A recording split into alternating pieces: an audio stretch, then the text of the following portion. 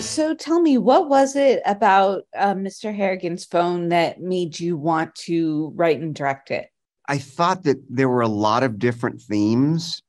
I thought of it when I read it kind of a little like The Body by Stephen King that was turned into the movie Stand By Me, and that there's a coming of age story, but it's kind of paranormal. And there's an uneasiness and a creepiness that's kind of just under the surface a little bit. And I appreciated that. I also appreciated one of the themes about, technology and the good and the bad. And how we're all affected by it. So those themes, especially during COVID, when everybody was locked down and this opportunity came to me, I thought this would be fun to explore. Do you consider this a horror film out and out? No, no, Okay. that was one of the things there.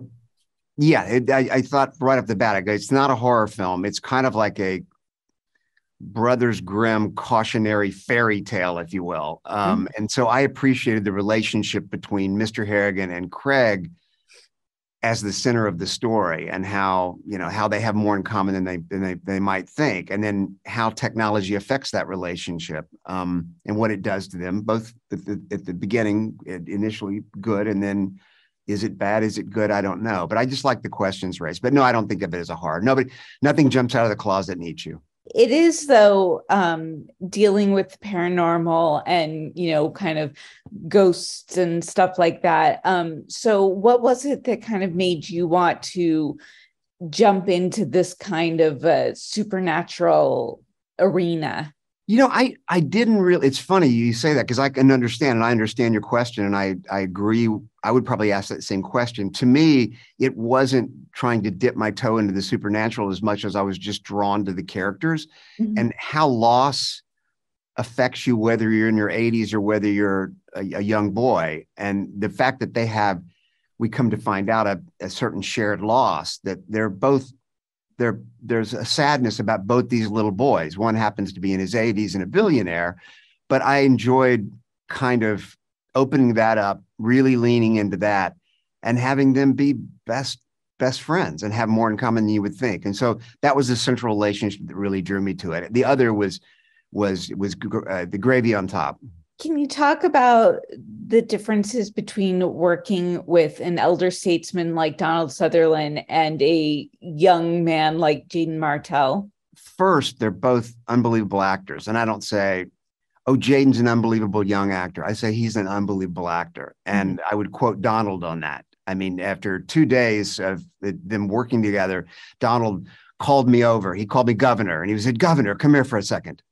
I'd come over and he whispered in my ear, he goes, "Jaeden is a fine actor. He is challenging me in all the best ways." And I said, "Good. We cast well." But it's fun. It was fun to watch their interplay because they really were just two fine actors with a very special bond, both on and off screen.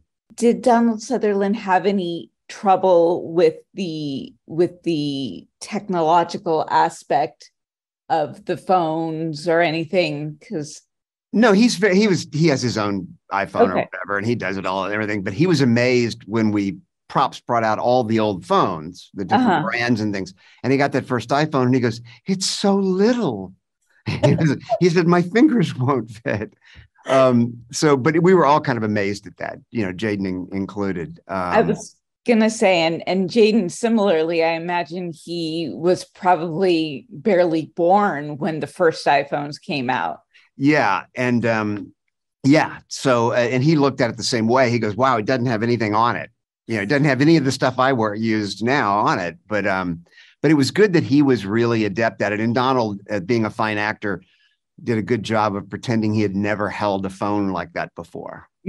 So that's fun to watch. His growth and learning about the phone, I think, is one of the fun aspects of the film. I know that you see this more as a character piece, but did you enjoy the supernatural aspects of it? Was this something you would like to explore further? Yeah, I would definitely. I enjoyed working, with our department heads and also with John Schwartzman, our DP, and talking about lenses and talking about where we wanted to put the camera So a lot of times very low angle on the floor. And the idea being that we're going to present this as we're going to make you a little uneasy or attempt to make you a little uneasy. This is not it's not normal coverage of a scene. And it's kind of slowly creeping along all the time, just in aid of that uneasiness and getting under your skin. It's still normal, but why am I thinking there's something off about this? Mm-hmm. So that was really, really fun. That was really fun. Okay. And what do you have coming up next? I don't know. I mean, I'm writing some stuff right now, so we'll see. Something else different and fun, I hope. Okay, great. Well, thank you so much. I really appreciate it. Thanks, Elise. I appreciate it.